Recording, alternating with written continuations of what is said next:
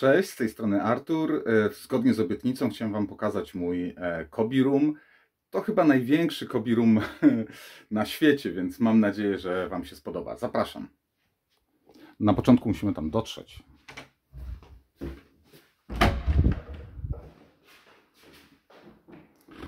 To jest tam daleko.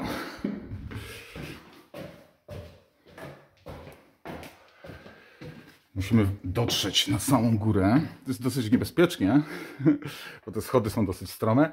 No i słuchajcie, witam w moim COBI Roomie. Tutaj są... Zacznę w ogóle od początku, tak? Tutaj są pianki akustyczne i taki wielki materac, który jest mi przydatny do tego, żeby zamknąć sobie tą klapę. Niestety nie ma tutaj klapy.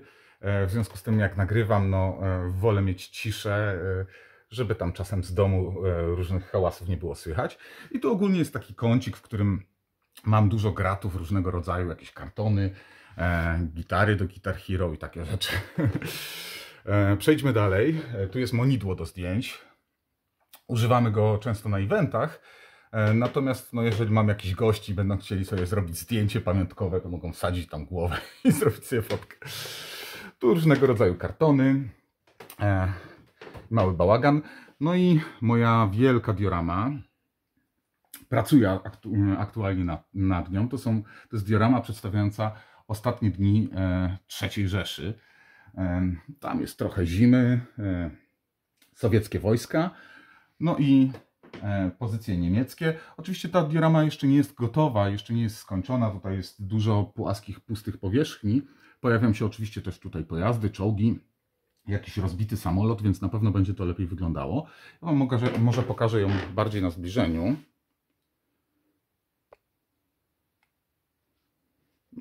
Albo Wam nie pokażę.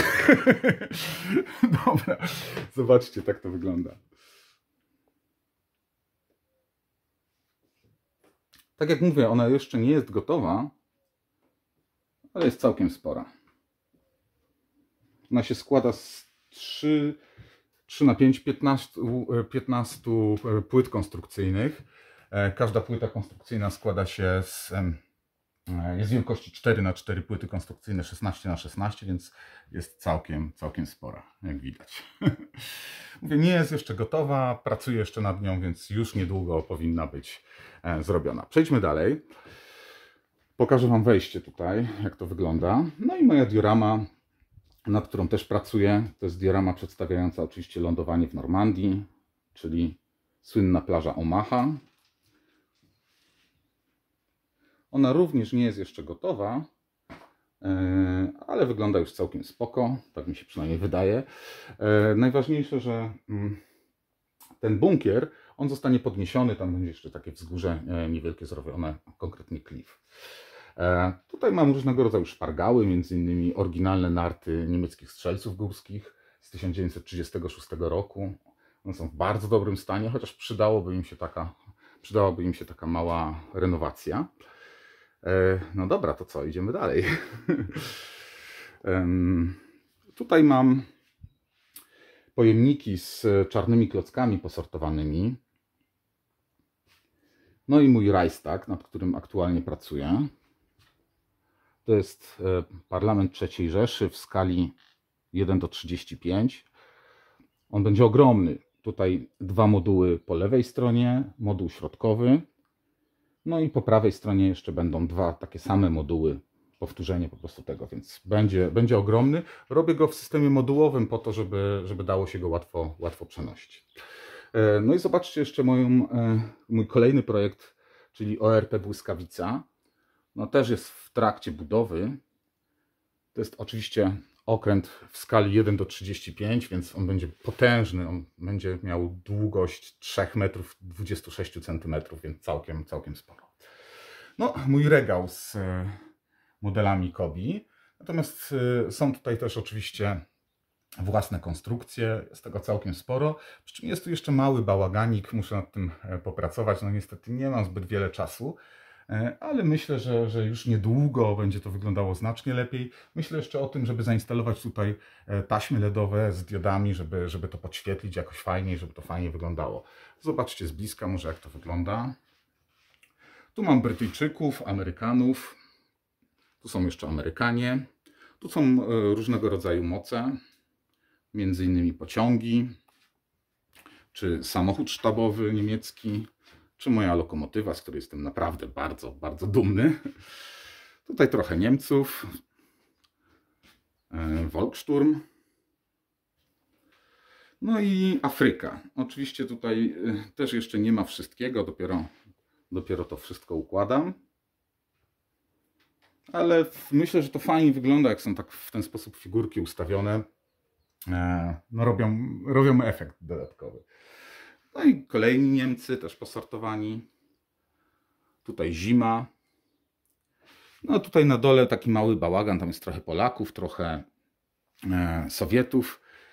No i na samym dole jest tak zwany warsztat, czyli modele, które w jakiś sposób są uszkodzone, na przykład jakieś tam klocki odpadły, muszę nad nimi po prostu popracować, żeby je ułożyć. Teraz zobaczcie moje stanowisko do nagrywania. Tak to wygląda.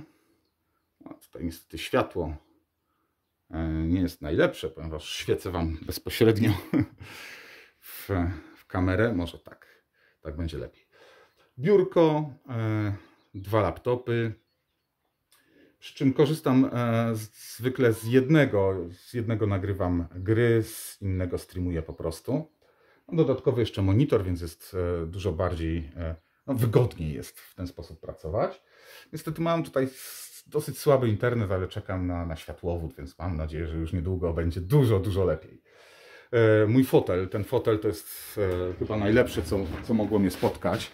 Jest mega wygodny, naprawdę świetnie się na nim pracuje, można siedzieć na nim godzinami i jest naprawdę mega. Tak. Zobaczcie, tak wygląda stanowisko z mojego punktu widzenia, kiedy nagrywam. Mam całkiem nawet posprzątane na biureczku, tu orzeszki. Natomiast zwykle na tym biurku jest spory bałagan, no bo wiadomo, jak kto ma na biurku, tak ma w głowie. Więc jeśli ktoś ma puste biurko, to ma po prostu pusto w głowie. Przy czym no, to jest mój COBI room, czyli to jest moja pracownia, trochę biuro, trochę studio. Tutaj też trzymam klocki, tutaj spędzam całkiem sporo czasu. Biureczko jest o tyle fajne, że jest elektryczne, można je podnosić, obniżać, więc jest naprawdę spoko. Szczególnie przy nagrywaniu można nim manipulować i też jest fajnie, bo można schować pod nim na przykład fotel, także wjedzie pod to biurko. A ponieważ ja jestem wysoki, ten fotel zawsze mam wysoko ustawiony. No dobrze, to co, idziemy dalej. Przechodzimy do kolejnej części mojego COBI roomu. No i tutaj są kolejne moje duże projekty. Tam może pokażę pod spodem jeszcze. Tam są okręty. Chciałem je trochę bardziej wyeksponować w moim studio, ale no na razie muszę zainwestować w więcej regałów. Niestety na razie to nie są tanie rzeczy, w związku z tym na razie okręty są zaparkowane tam. No i tutaj jest kolejny taki duży moc w skali 1:35, który będzie przedstawiał kancelarię III Rzeszy, dlatego że planuję taką dużą, naprawdę ogromną dioramę przedstawiającą Berlin w 1945 roku, upadek Berlina, ostatni dzień Berlina. No i ta kancelaria III Rzeszy myślę, że wygląda naprawdę super. Ona też jeszcze nie jest skończona, więc jeszcze nad nią będę musiał popracować, a tam w tle leżą resztki dworca kolejowego. Niestety ten dworzec kolejowy miał wypadek. Był praktycznie skończony, ale w czasie przeprowadzki po prostu kartony mi upadły i to wszystko się rozleciało. Będę musiał go później naprawić. No i przechodzimy do kolejnej części mojego COBI roomu. Tutaj mam regały, szufladki z klockami. One są posegregowane, podzielone kolorami i rodzajami klocków. Tutaj są na przykład jednostudowe klocki oraz no, takie monolity. Tutaj są dwustudowe klocki oraz tak zwane elki. Są 2x2 klocki, płaskie, tak zwane diversy, czyli klocki odwrócone, klocki podłużne. Tutaj jest mieszanka, no i tutaj są skosy. To jest mniej więcej taki system, mój system dzielenia klocków. On jest całkiem wygodny, natomiast jak widzicie, no tutaj tych szufladek jest całkiem sporo. Te klocki, posegregowanie tych klocków zajęło naprawdę dużo czasu, ale to jest bardzo wygodne, szczególnie jak się coś buduje, dużo łatwiej jest klocki znaleźć. Więc zobaczcie, tych regałów tutaj jest całkiem sporo i bardzo wygodnie się pracuje, szczególnie mam tutaj takie pufy, mogę sobie je rozłożyć, więc mogę sobie tak leżeć na przykład i wyszukiwać klocki albo sortować. No jest to, tak jak mówię, bardzo wygodne. Tutaj mam jeszcze kilka innych regałów z klockami. To są takie większe regały, w których jest po prostu więcej klocków. Te szuflady są bardzo wygodne, głównie dlatego, że są po pierwsze przeźroczyste, więc łatwo zobaczyć po prostu, co jest w środku. Poza tym nie są drogie i są bardzo wygodne, bo można je ustawiać właśnie w ten sposób, jeden na drugim. Przy czym no one są z plastiku, w związku z tym to jest maksymalny ich udźwig. Już tutaj na przykład w niektórych szufladach jest ciężko, tutaj na przykład ona już kiepsko chodzi, dlatego że na górze jest po prostu ciężko i ta szuflada jest przygniatana. No i tutaj mam taki magazynek, taki składzik. Tutaj też są klocki posegregowane w dużych kontenerach, dlatego że są w większej ilości. Tutaj na przykład szare płaskie, które już czekają na budowę ORP Błyskawica w skali 1 do 35. Tam z tyłu, pokażę Wam tutaj jest ścianka taka nieduża. I tam z tyłu mam taki składzik, którego Wam dzisiaj nie pokażę, dlatego że tam są modele, których nie mogę pokazywać. Jest też tam trochę samolotów, no i kilka takich projektów specjalnych i tam też jest taki mały bałaganik. Tam mam takie złomowisko też, gdzie wrzucam po prostu modele, które wróciły na przykład po jakimś evencie z pogubionymi klockami, żeby je później naprawić. Tak? Jest tu całkiem jasno, jak na poddasze. I widok stąd jest naprawdę fenomenalny, dlatego że ja mieszkam niedaleko Lasu Kabackiego. Zobaczcie, jak to wygląda. Tam już jest Las Kabacki. To jest fajne, że słychać śpiew ptaków, w ogóle biegają jeże, biegają bażanty. Ptaszki śpiewają, więc jest naprawdę spoko.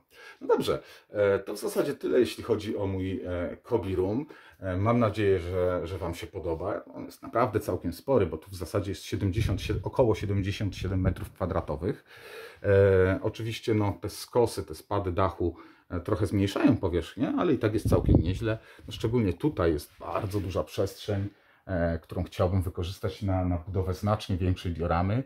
No niestety brakuje mi stołów, ale pracuję nad tym. Więc to tyle. Mam nadzieję, że Wam się podobało. Mam nadzieję, że wizyta w moim COBI Roomie spodobała Wam się. Słychać było bażanta przed chwilą. Jeśli ciekawi Was coś więcej, jeśli macie jakieś pytania, piszcie je w komentarzach. Postaram się na nie odpisać. Dzięki wszystkim za uwagę i do zobaczenia. Cześć!